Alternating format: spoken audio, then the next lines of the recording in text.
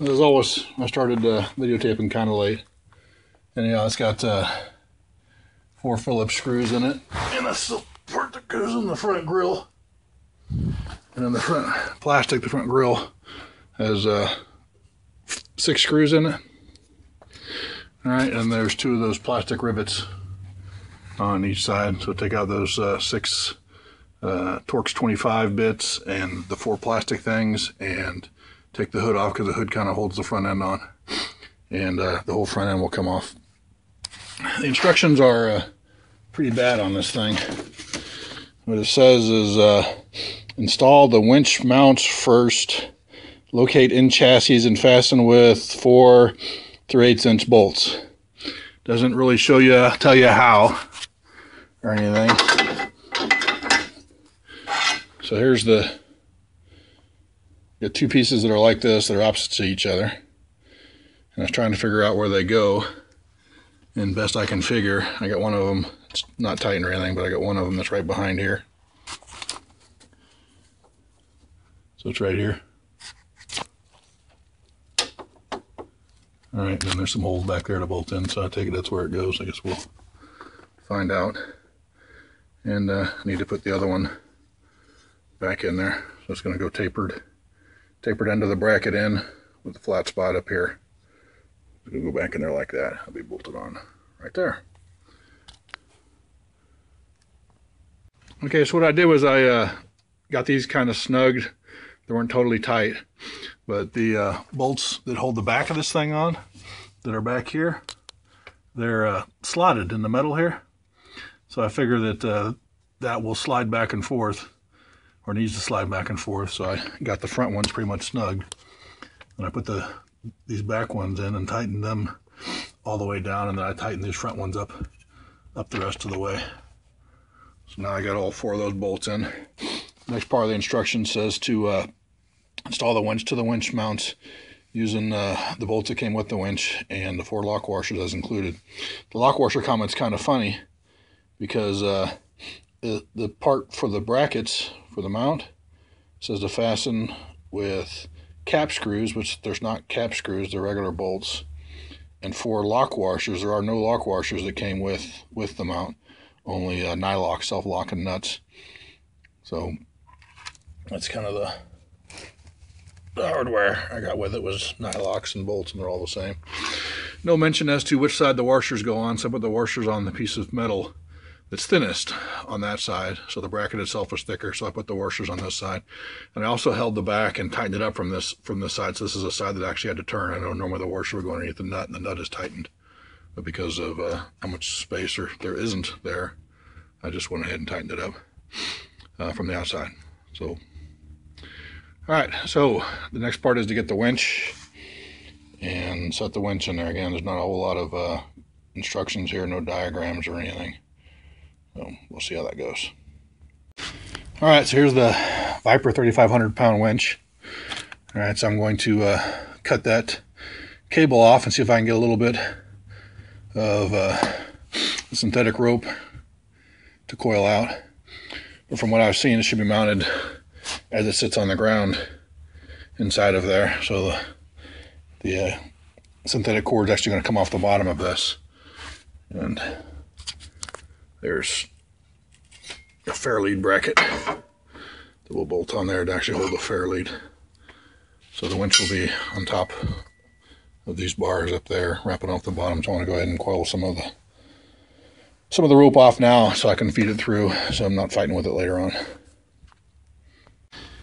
All right, I've got the winch set in there, and I've fed the cord down here through where the fair lead holder is going to go.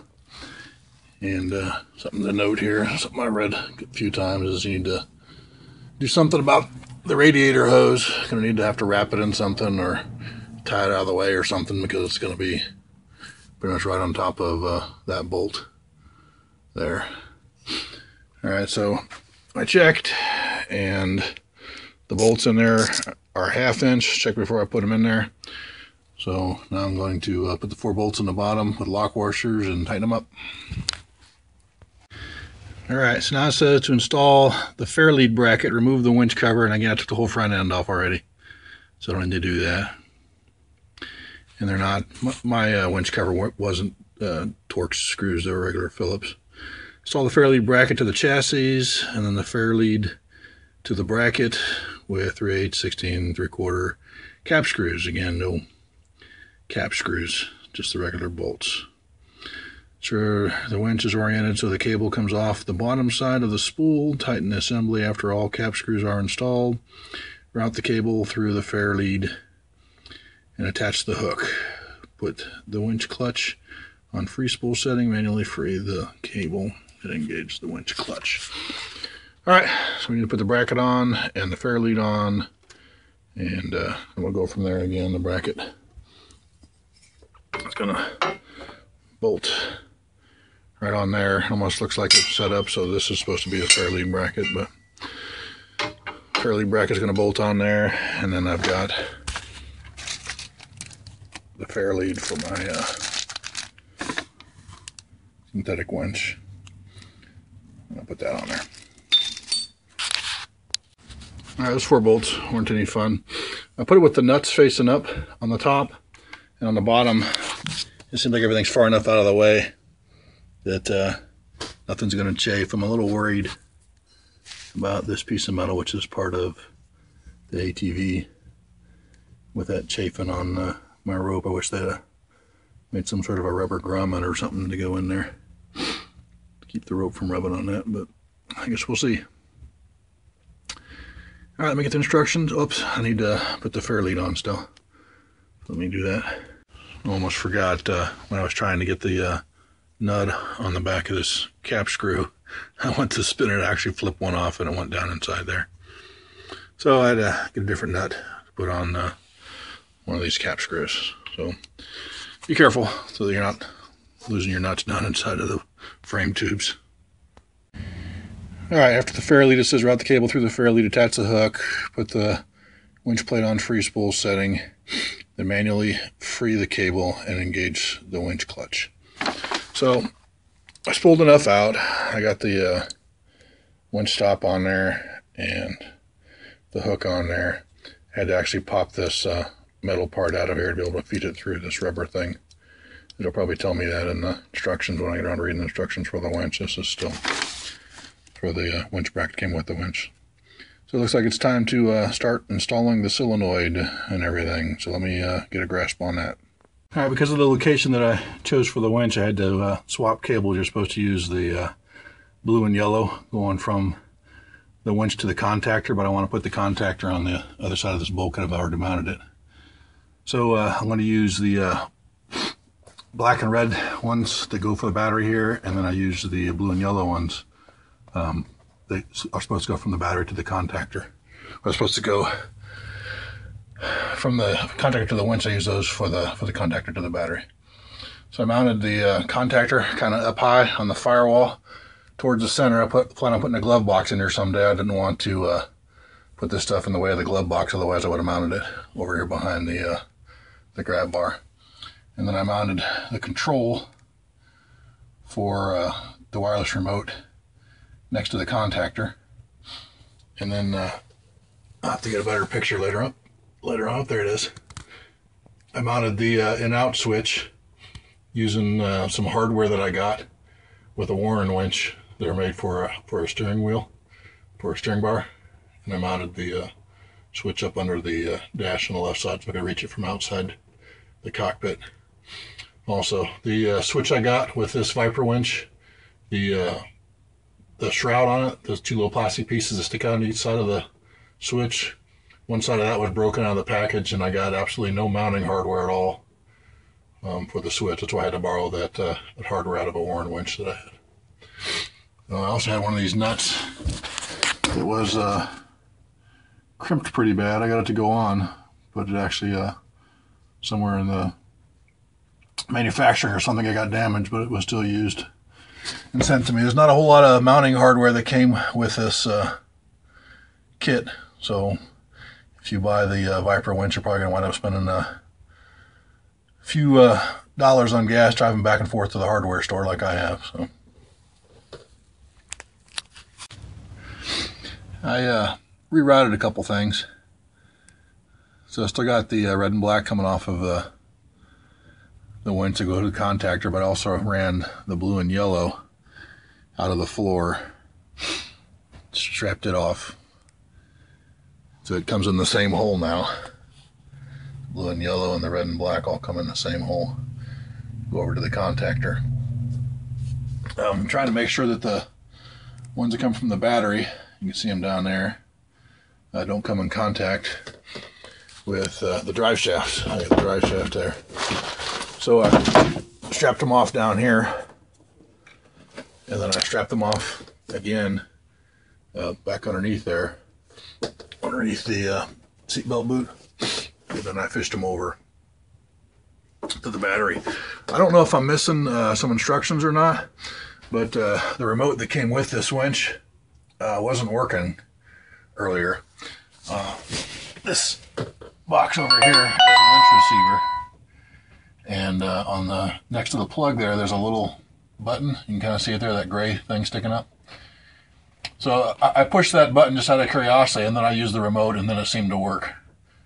So like I said, I've got no instructions at all. I'm kind of wondering if I got an open box or something. You know, the contactor only had 3 of the 4 washers on it, and everything. But everything seems to work now. There's a red wire that comes off of the switch harness, the mechanical switch harness. And I'm out of my switch over the other side of the steering column over there. So there's a black, a green, I think it is, and a red. And then there's a red wire that's tied into this yellow here. So you got the yellow and the red together. They go into a single red. And from the instructions, from what I could tell, again, not very good instructions, all that should go into an accessory on power source. So back here by the back of the accessories plug, there was actually an extra wire. All right, it's the first time I've ever done this process on a side-by-side. I've done it on ATVs before, and there's normally 2 extra accessory wires on an ATV. Well, I found one here, so I tied into that, and then I tied the other wire from the switch into that wire. All right, so that's the fuse. So I tied in the mechanical switch after the fuse. You know, I got the power source here going down, and then the fuse, and then I tied in there. So there's 2 splices there, one that ties the 2 reds together, one from the wireless remote, and then one from the mechanical switch, and then one that ties all that into the accessory power on. All right, so now I'm to the point of just trying to cable off all these extra wires. These wires are way too long, so I'm kind of bundling them all together and strapping them up underneath the dash.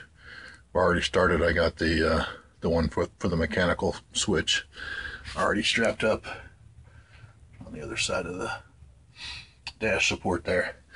So I need to strap all these up, and then I'll put it all back together, and it should all work. So again, I switched the black and reds out for the blue and yellow. So blue is the positive, and then the yellow is the negative. Also on that wireless remote, there are 2 black wires. All right, no explanation again. There's 2 black wires come off there. Obviously black should be ground from factory. So I tied it in to the contactor to the negative wire that's coming from the battery. So yellow is the negative on the battery, and again it runs down and around and then up through a pre-existing hole in the firewall. All right, so that yellow, I just tied these 2 black wires in there, and again these black wires are way too long, so I need to bundle up all that extra wire. So bundle up all the wire. I already tested it out, it works. So bundle up all the wire, strap it all off, and then start putting everything back together, and should be good to go. I got most of the wires up and started to strap off. We got a lot of tails to cut off still, but just a note here. I did find 2 wires that were part of the bundle that seem to be sealed off, and I'm guessing that those are for a wired remote, which is supposed to be an option with this. This one came with a wireless. I don't know why you'd want a wired remote on top of the wireless, but just thought I'd let let anyone that looks at this know that they weren't needed. All right, they're not needed for normal operation. So like I said, I need to finish strapping all this stuff up and reassembling, and I'll be good to go. All right, got the drive shaft tunnel back on, the 2 seats back in, got it all put together. So turn the key on. Well, first try it without the key on. Doesn't do anything. Turn the key on. Out, in, works. I got the wireless remote. So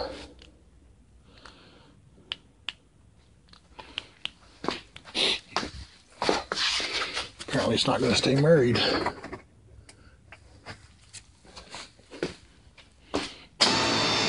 Out, in.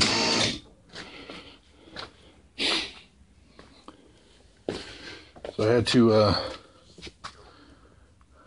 hit that button on top of the wireless receiver to get it to work again.